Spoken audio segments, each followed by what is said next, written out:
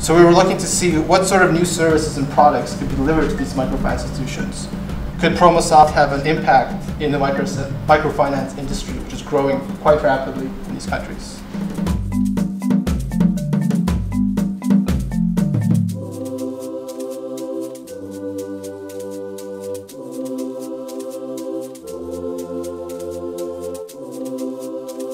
So we have a technical analysis report with exciting looks at adapting open source software, system architectures, interface toolkits, cloud solution comparisons, as well as standards and frameworks.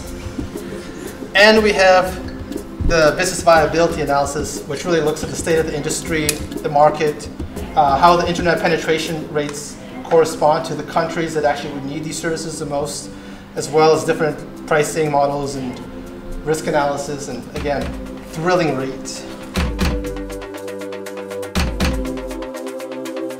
This vision back to Mozambique in November, where we met with 6 MFIs and discussed some of these concepts.